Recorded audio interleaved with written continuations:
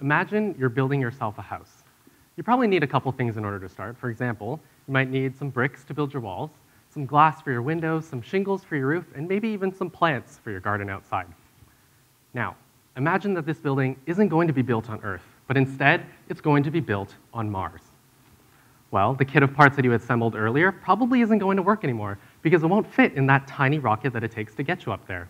So, with such a limited amount of startup material, how can we fathom building anything on Mars? Well, when I set out to answer this question, I began to wonder, why do we construct with such traditional methods, brick by brick, when instead perhaps we could use nature's method? Take, for example, the silkworm. The silkworm is able to spin highly sophisticated 3D cocoon structures out of a protein fiber that it creates itself. It is, in essence, the world's tiniest 3D printer. Therefore, my research looks into how an additive manufacturing technique, like 3D printing, can be paired alongside a bio-inspired material design in order to form a new kind of grown architecture on Mars. Think about if we could use 3D printers to print a scaffold on Mars that can hold specifically engineered bacteria who, over time, could calcify into a hardened rock shell, or a dome.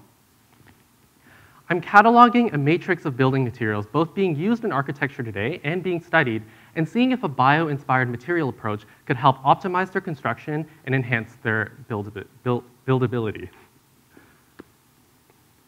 So why is this important? Why does this matter? Well, besides the fact that it would be incredibly interesting to go to the surface of Mars and study it for ourselves, I think there's a greater lesson here. And that lesson is in sustainable design practices.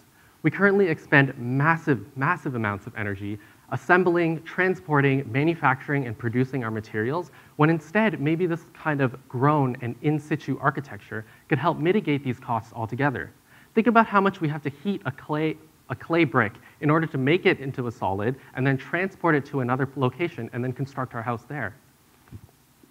So the final form of my thesis, yes, it might look like a design proposal, but I think also it works as a piece of science fiction.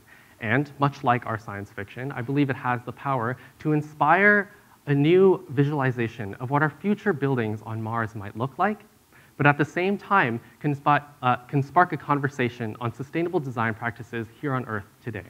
Thank you.